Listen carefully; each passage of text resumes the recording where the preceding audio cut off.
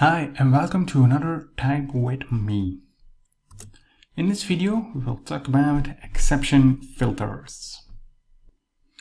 So a Nest application has a lot of functionality in there, and one of the things that's always difficult to handle are exceptions, right? So Nest provides a complete exception layer. So for that we are just going to create another path here. So we're gonna create add get RRR, and it will throw just a new HTTP exception forbidden with a HTTP status.forbidden. One of the things that we need to add here is HTTP exception and HTTP status, right? So this is just something basic. Alright, so now we can start our server. We do that with yarn run start.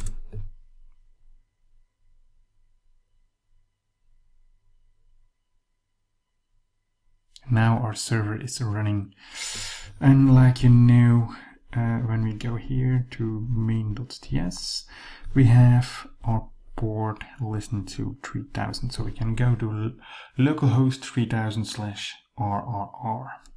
So when we do that, we will see an error, right? Status code 403 forbidden. We can also provide a custom message, so we can do that with the following code: status HTTP status forbidden error. This is a custom message, right? And then 403. Of course, we need to restart our server again.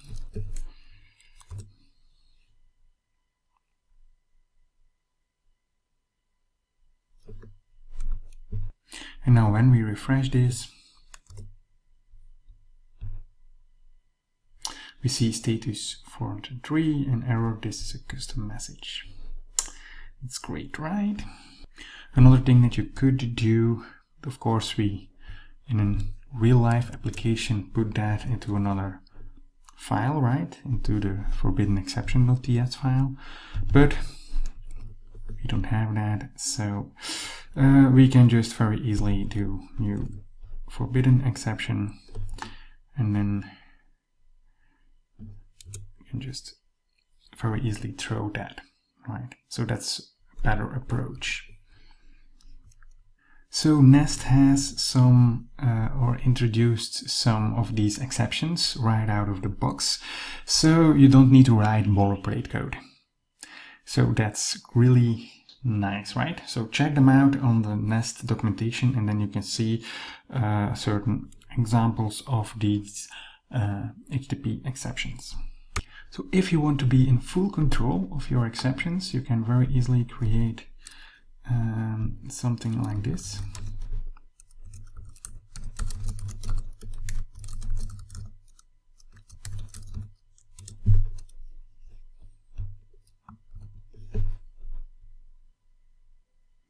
So we have something like HTTP exception, and that catches all the exceptions that are being thrown like the HTTP exception.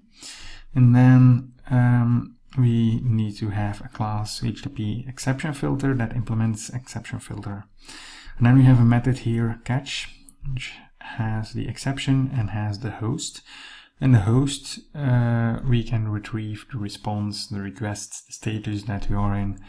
So we can intercept the response, and we can say to response, the response.status needs to be the status, and the JSON that we return is the status code status, timestamp, new date when it's been happening, and then of course, for example, the path, the request.url.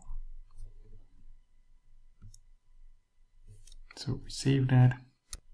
So now we still need to bind our filter to our method, right? So we can do that with use filters and then the HTTP exception filter.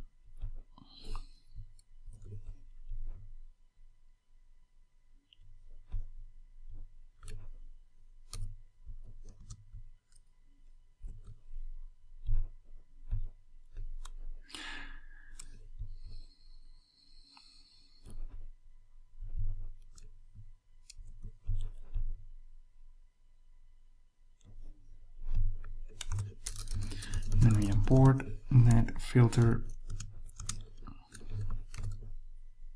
from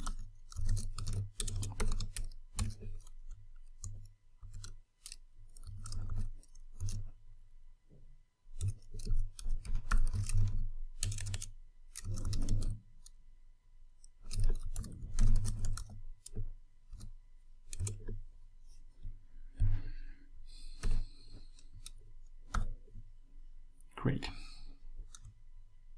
So now we can restart our server.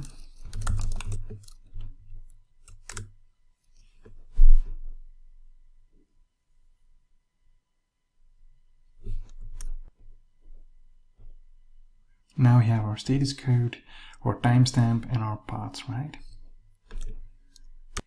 Another thing that I want to show you is that, for example, we can very easily move this filter up to our class and it will still work. So it's very easy to cover everything on the top level controller of your class, right? Of course, we need to restart our server.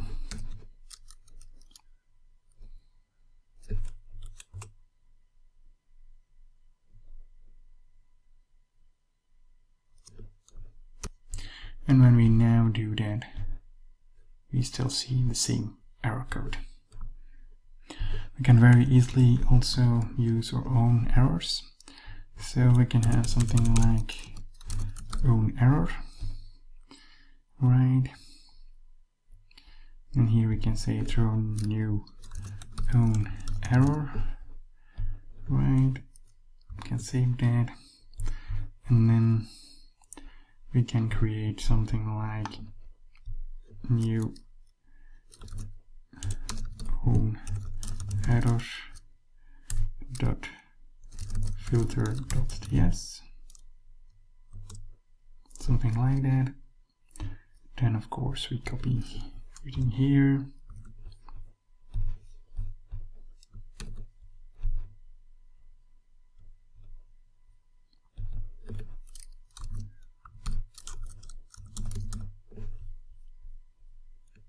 It's maybe better to put own error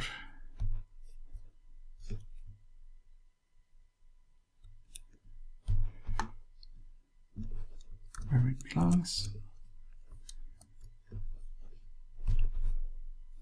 right here.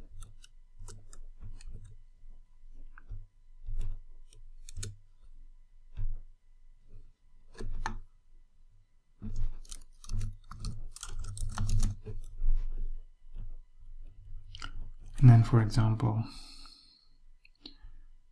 can indeed put the status, but then here we can say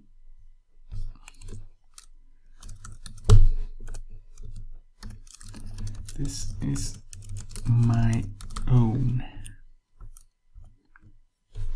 for example. So now we can go here and we can just import our types, and then here we can just say new own error filter, right? So that's great. When we have that now, we, like you see, can just easily add other filters with our comma. But that's the same with own error. In our catch, we can also catch multiple errors, right? So before we can start our server again, we need to go to own error filter, and here of course we need to export our class. So one of the things that we still need to change is here we need to remove status. Here we need to have 500, and here also we need to have 500, right? So now we can save this. We can start our server.